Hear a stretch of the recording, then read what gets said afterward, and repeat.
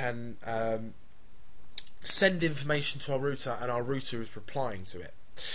What we use for that is we're going to go to our command prompt. If you don't know how to access it, you can go to the run box and type CMD, or Windows 7 people can go command prompt in the search bar, click that. Windows XP guys, it'll be in all programs. I haven't used XP for ages, but accessories, then yeah, command prompt. It'll be the same for XP, it's the same for Vista as well.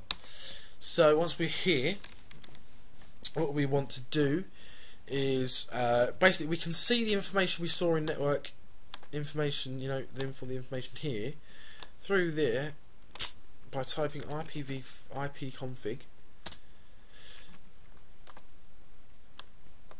and we get that information, same information here there, not as in depth here.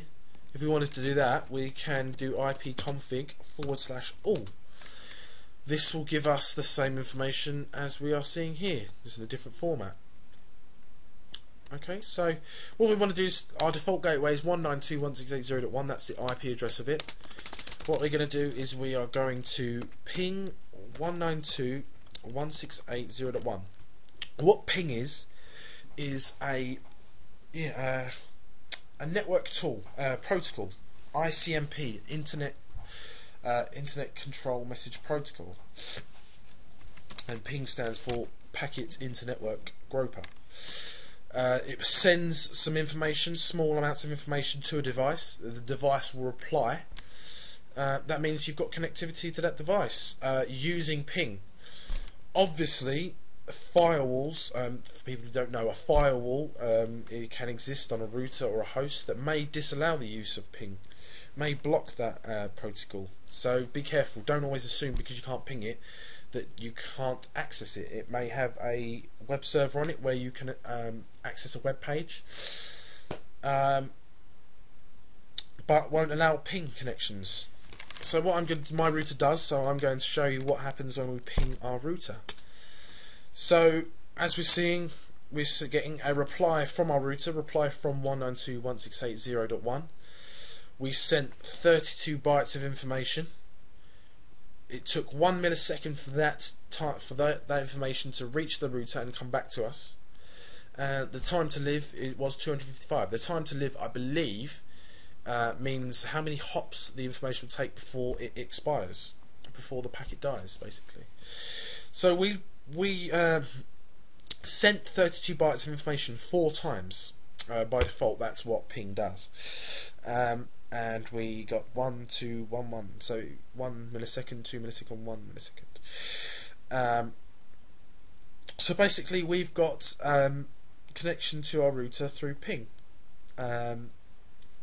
What you may want to do, you know, for extensive monitoring, is you can ping continuously to that device to check that the network, its network functionality is okay. You know, you might want to check if it's intermittent. Again, take note that if you are seeing intermittent connection, it might not be the router, it might not be the other device, it may be you. Maybe your wireless card is not functioning properly. The way you'd verify this, okay, let me show you the basics first. The ping 192.168.0.1 minus T. Notice the minus T at the end. This is going to ping continuously. So we're seeing a stable connection. You know, for wireless connection, this is a very stable connection. Normally you might see where cases of interference, I say, yeah, there you go, look, a piece of interference there. It spikes because it took longer to get to the router, for the router to process it and send it back to us. You know, with a wireless connection, you may experience this because of interference. Copper cables, if you're hardwired, are less susceptible to interference than what a wireless connection would be. So we're just going to stop that now by pressing Control and C on our keyboard, and we get a summary result here. So this is good because we sent 48 and received 48. If you're running this for a long time, you might, you know, it'd be stupid to go through looking through where the connection was dropped. So you can see if the connection was dropped. It will say lost packets. typically I would over sort of a couple of hours period with a wireless connection, I would see a 1%, perhaps a 1% loss. Depending on experience, you may never see loss. If you are hardwired with a cable, my expected result would be to never see loss. If you did see loss, you've got some interference on the cable, or your router's not functioning properly, or alternatively your own network card inside your computer is not functioning properly. So now we've established connection to our router, we know we've got connection to our router. Have we got connection to the internet? Well, we know we have, because we can look here and see. But again, I told you that that's not always true. So how do we see if we've got connection to the internet? Well, the way that I would do it is I would ping an internet address. So a well-known internet address that is probably not going to have much downtime, which is, let's take for instance Google. Ping google.co.uk. We can ping Google and see if we've got connection to it. There you go, we've got connection to it. So if you were continuously monitoring Google, if you continuously pinged it, how would you, and you had an outage, you had packet loss, you didn't have a reply.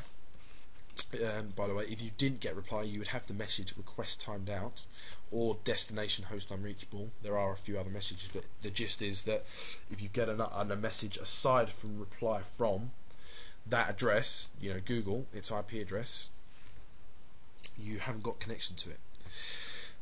So yeah, back to how would you verify that it's not your internet connection that's down? Well, you'd ping another address, bbc.co.uk. So basically, if you get packet loss from Google, you're not seeing a reply from Google, but you get a reply from BBC, your internet line's still up because you can get to BBC, and BBC is externally located from you. So we can just deduce from that Google's down. Okay, so how would so if you do get request timed out and your internet line is down, what can you do about it? Well, the first port of call is to obviously check that your router's on. Check that you've got connection to your router. Ping 192.168.0.1. Yep, that's on. Then go to the router. On the front of the router you'll have lights, some LED lights. Most routers have LED lights that tell you status. Link, blah blah blah, whatever. You should have one for internet line. Look in the manual; it'll tell you which one. See if that light's on. If it's on, then there may be a line there, but you might not have internet connectivity. So the next step you go to is you ring your ISP, your internet service provider, and ask, what the hell's going on? I'm paying for a service, I'm not getting it. And you'll have some. You'll be loaded with some knowledge of what they're going to ask you. They're probably going to ask you to do some things that I've just done here. They're going to ask you to verify the connection, is it on, blah blah blah. It's quite annoying after a while, because you can't just say to them, oh, it's working, I've tested it. They want you to test it before they'll go any further. So that brings me to the end of my network troubleshooting video. I hope you've enjoyed it. I hope it's been informative for you. Any feedback, please leave a comment, or a question, just leave a comment or inbox me. Thank you very much.